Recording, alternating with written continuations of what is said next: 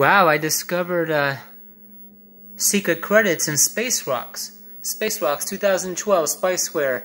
Dedicated to mom and dad. Awesome. Michelle, Eric, Alexa, Sean, Kristen, Justin, his family.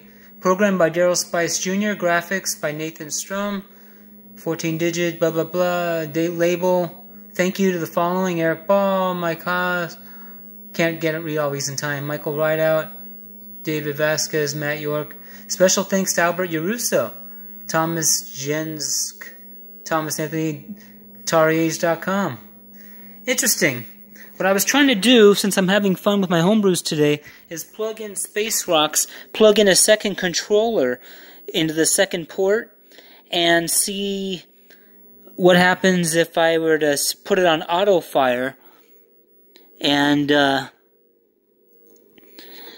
in the second controller, so that either in co-op I'm getting extra cover fire, or in fight mode I'm getting an extra obstacle to have to deal with. I just wanted to see what happened.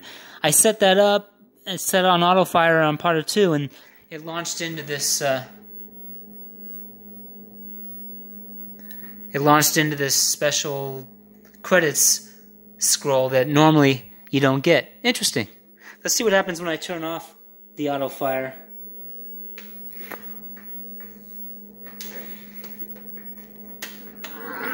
Oh, and there's the game.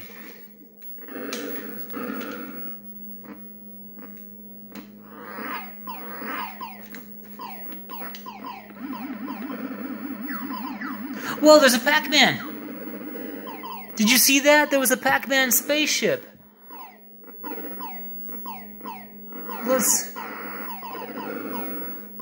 I've heard the rumored, look at that! That's a Pac-Ghost shooting. Awesome! So, if you're wondering how I access this, is by having a second player in co-op, and it's on auto fire. Probably a fluke. Probably not the real way you access this code. Let's see if this auto fire can shoot me. Let's see if I can get shot by my second player. No, because it's set for co-op. But I also plan to... Oh, look at that! The spaceships are the ghost. Oh, and then it went back into that. Interesting.